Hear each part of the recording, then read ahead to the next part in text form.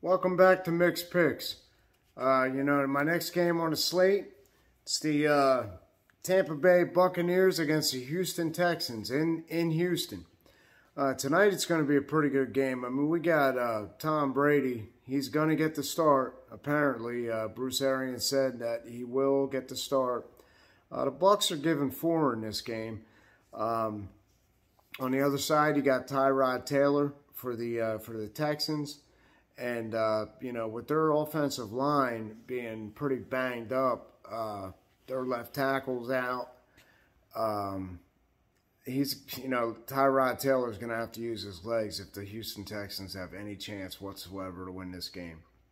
I'm pretty excited, though, because the Bucs, we're gonna get to see them at, Brady took a few snaps the first preseason game, but since then he's been not being played. Blaine Gabbert played. We might even see some Kyle Trask late in the game tonight. But from what I understand, they're going to play Brady a few series at least. Then you got Gabbert coming in, and then maybe Trask to finish things off.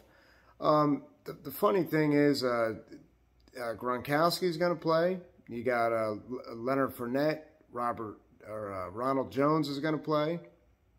We're going to see like the full ensemble of Tampa Bay tonight. We're going to see exactly what they got, against the Texans team that really hasn't played that bad. And Taylor's looked pretty good as of late. But still in all, the mixed pick is going to be, I'm going to have to go with the Bucs, given the 4 against the Texans. I mean, just because, he's the GOAT. It's Tom Brady. I mean, I don't know.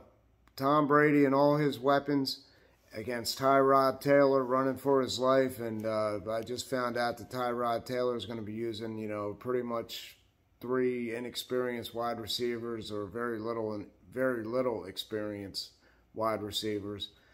I like comfortably for the Bucs to beat the Texans tonight. So that's my pick. Bucs -4.